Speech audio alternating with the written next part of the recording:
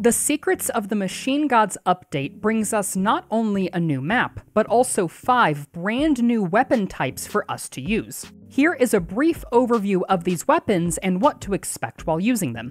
Please note, while this patch also includes 3 new pickaxe weapons for Ogryn, they were unfortunately not ready for this press build and will not be showcased in this video. The Ironhelm Mark IV shotgun is a double-barreled shotgun that packs a serious punch, boasting a high damage output and high stagger power with a moderate reload time. You can choose to fire either one or both barrels of the shotgun by either hip-firing for one barrel or aiming down the sights for both, the latter of which has a much higher damage and stronger stagger power than the former. From my testing, it appears as if the double-barreled shotgun is going to primarily be a flak armor and rager busting tool, with the ability to also offer short bursts of horde clear or general stagger if need be, and it can offer some carapace damage if you pair it with Zealot's Fury of the Faithful to grant it carapace armor piercing. It also offers some hard stagger on demand like the revolvers do, which can be incredibly helpful when fighting crushers, maulers, and other elites. Keep in mind, though, that this is all just speculation and educated guessing on my part. I was unable to test this weapon with blessings as all blessings were non-functioning in this patch, so I was unable to gather any solid information and further testing is still required. Its special attack offers both a light and heavy attack melee variant, similar to what the Headhunter autoguns also have.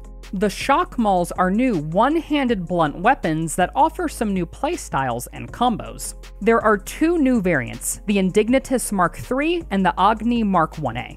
The Indignitus is more geared towards horde damage and horde control, with an easy and effective horde clear combo of heavy, light repeating, similar to the Mark IV Devil's Clawsword.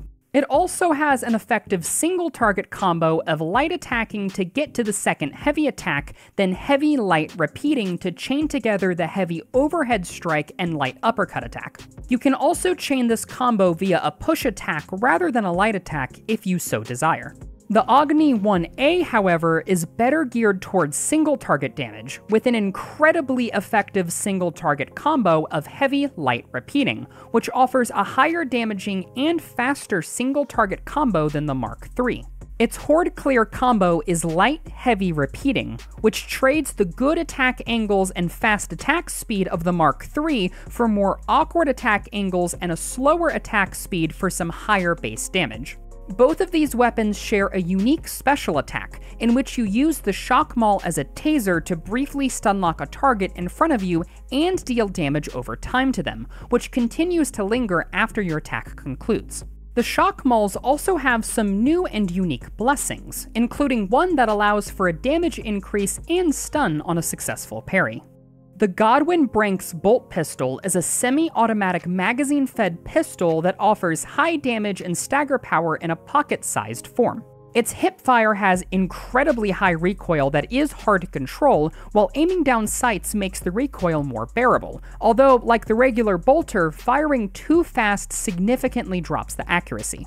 The bolt pistol is best suited for medium to short ranges due to its low accuracy when firing quickly and ability to deal occasional AoE damage, but it can also be used as a long-range weapon due to its surprisingly extreme range. The special attack is a frontwards bash with medium stagger, similar to the default bolt gun. Along with these weapons comes the new mission Clandestum Gloriana, in which we are sent to explore an old foundry plex after being tipped off by a mysterious man named Swagger, an old friend of Grendel who claims that there might be something of interest within the abandoned Mobian steel factory. The Secrets of the Machine Gods update launches Tuesday, June 25th, but you don't have to wait until then. I'll be streaming an early access version of this update tonight, June 24th at 7 p.m. Central Standard Time on my Twitch channel for us to experience the new content together. Thanks for watching, and I hope to see you there.